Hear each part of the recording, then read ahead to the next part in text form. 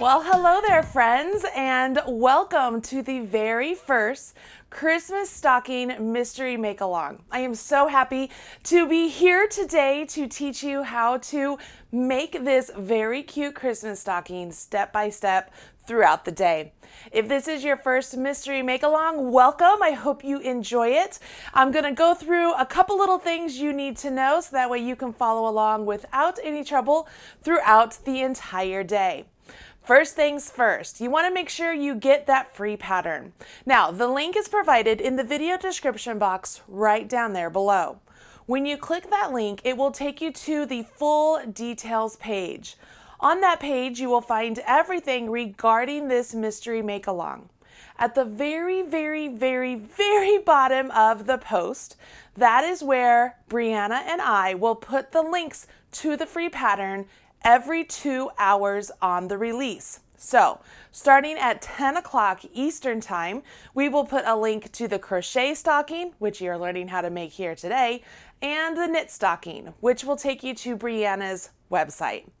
This pattern will remain free on our websites forever.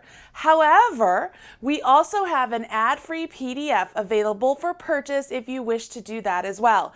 Throughout the Saturday of the actual event, we will release each section of the PDF as we go along. So you'll still only get each section throughout the day, but you will have everything in one little nice and tidy place that you can download directly from Ravelry.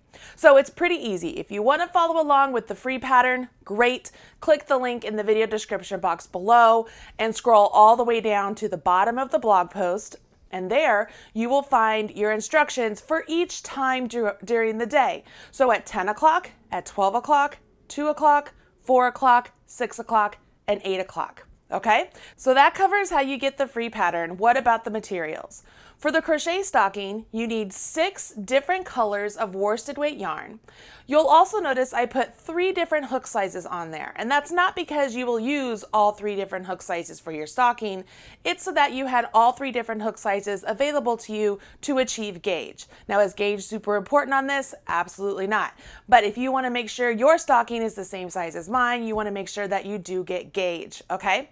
Along with the yarn and the hook, I do recommend stitch markers, a good pair of scissors, and a tapestry needle. And then optional purchase or an optional item would actually be a pom-pom maker. Okay, so that's what you need for the crochet stocking. For the knit stocking, you can find those details on that blog post as well. If you haven't put it together yet, if you're ever in doubt, always go back to that blog post. All the information you need is always right there, okay? So for today, oh my gosh. Okay, so I shouldn't say for today. For this video, we want to go ahead and grab our color A and our crochet hook.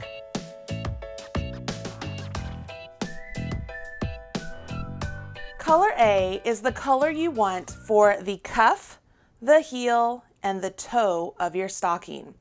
Choose the color in your 6 colors that you want for that portion and place a slip knot directly onto your hook. Now, I did use a 5mm hook to achieve gauge for my stocking, and gauge would be 13 single crochets equals 4 inches. Once you get that slip knot on your hook, go ahead and chain the number of chains listed in the pattern, okay? So we want to go ahead and chain the number of chains listed in the pattern. I'm going to do a smaller version here in this pattern so that way I can actually get through these rounds without any trouble. Once you've chained the correct number of chains, that's when we will jump into row 1 of the cuff. Row 1 begins with the single crochet in the 2nd chain from hook. So insert your hook into the 2nd chain from hook and work a single crochet. Now we're going to work single crochets all the way to the end of your chain, okay? So we want to work single crochets into each chain all the way to the end. Now the cuff portion really isn't super complicated, but I did include the hanging loop in the instructions for the cuff, and it might be the first time you've ever done something like this. So I want to make sure I get to that part and show you how to do it. But for the majority of the cuff, it's going to be done very quickly. There's no way you're going to need a full 2 hours for the cuff. So Hopefully you'll be able to get this cuff done, and then you'll still have time to go grab some breakfast or pick up your kids from sports or whatever it may be, and you'll be able to move along just fine. When we get to the other hours, now those ones will take you a little bit longer, but here at the cuff, I'm starting you out a little bit slow, so it should be nice and relaxing and comfortable. If I know most of you, you'll probably start 2 or 3 stockings in this time frame because I know you. Okay, when you get to the end of all of your chain stitches, we want to join to make this in the round. So in the very first single crochet over there, I'm going to rotate it around. And because yours is longer, you want to make sure you do not accidentally twist this, okay? Make sure it's straight so that way when you bring it around, we're going to join with the slip stitch into that first single crochet. So there's my first single crochet. I'm going to go into it. Let me get that string out of the way. Yarn over and pull through. Okay, so now I have a ring. Now, yes, the bottom of my ring here is split, but that's fine. I can use my tail to weave this together. And you might be saying, why didn't you just join the chain at the start and then begin to work in the round? I hate doing that because my chain always gets twisted. So I prefer to work my first round and then just seam up the close at the bottom of the stitches later. So there's method to my madness. All right, so here we are at the end of row 1. After we join, we chain 1 and we turn. This entire stocking, when we're working in rounds, they are turned rounds. So you want to turn your work, okay? Now we're going to single crochet into the first single crochet right here, single crochet in the first single crochet, and in each single crochet around. So we will still maintain our stitch count. So the stitch count you had at the end of round 1, and yes, even though they are turned rounds, they are still rounds. They are not called rows. You will have the same stitch count when you get to the end of this round. When you come to the end of the round, you will slip stitch into the first single crochet you did, and then here's where it's a little bit different. So we slip stitch. Now I want to chain 20. I'm going to chain less for my little sample here. Okay. Once you've done that, you're going to come back to where you did that slip stitch, and you will slip stitch into that point yet again. Okay.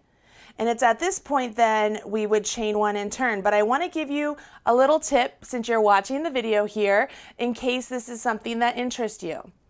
My friend Robin, who by the way designed this shirt, and I absolutely love it. It's one of my favorite shirts and it felt very appropriate to wear it for a day where I'm going to be crocheting all day long with you. Robin likes to add slip stitches around the chain that she just created, so that way it is a little bit more secure. So what she does is she turns her work, and working into the back bump of the chain, she will work slip stitches. So she's going to the back bump and she'll do a slip stitch. So when she was tech editing my pattern, she suggested this, and I was like, you know what? I'm going to add that into the video as an option that people can do, but I'm not going to make it a mandatory thing because it's not mandatory. The chain itself will hold the weight of the stocking, especially since it's incorporated into the cuff itself. But this is just one of those things that it adds just that little bit of extra touch here. And if you'll notice that sometimes I'll use the actual hook to get into that back bump. It helps me get into it. Make sure I'm not splitting my yarn. You don't want to do that. That's not very pretty. And then come up. So this part takes just a little bit extra time because it's a little tricky working into those chains, just like we all know, because it takes extra time whenever we're working into chains, right? Always working into those chains takes a little bit of extra time. And then don't forget the last one. Okay, so you can see there, it just makes that chain just a little bit thicker. And so then what she would do now is, so we're still on the wrong side of our fabric, right? So she would slip stitch once again into that same spot, chain 1, turn, and then here's the tricky thing. this chain that we did, this loop, you want to kind of hold it to the back, okay?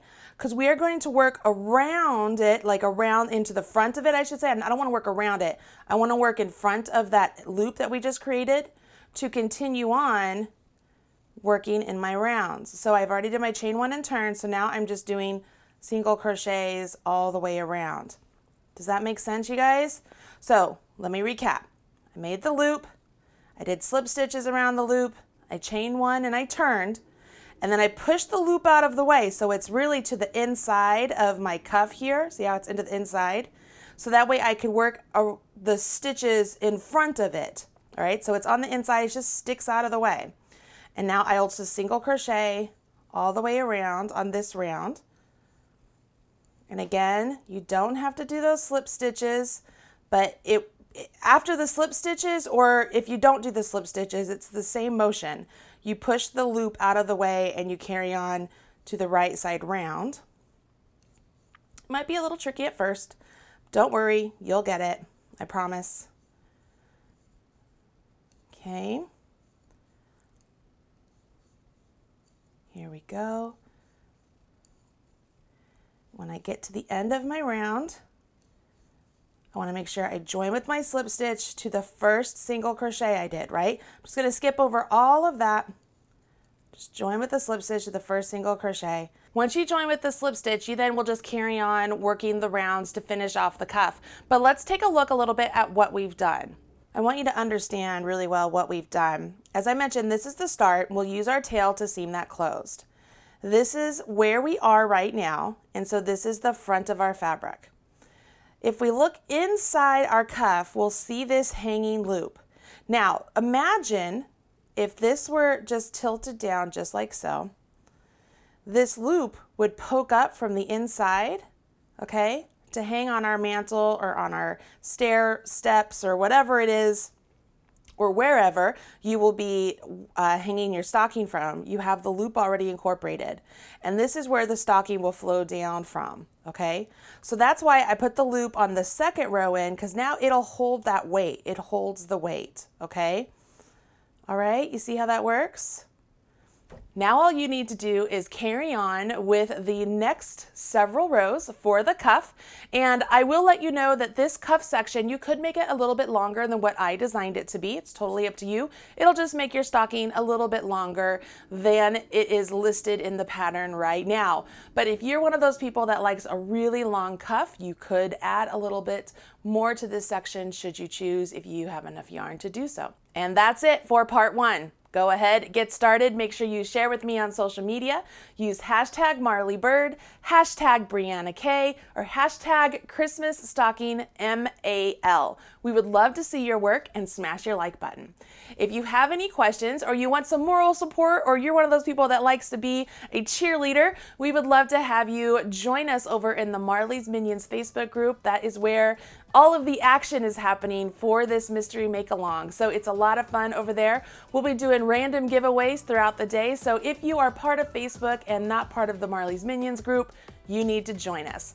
That link is provided in the video description box below, or it can also be found on the blog post that I have been directing you to throughout this entire video. All right, that's it for me. I'll see you in the next one.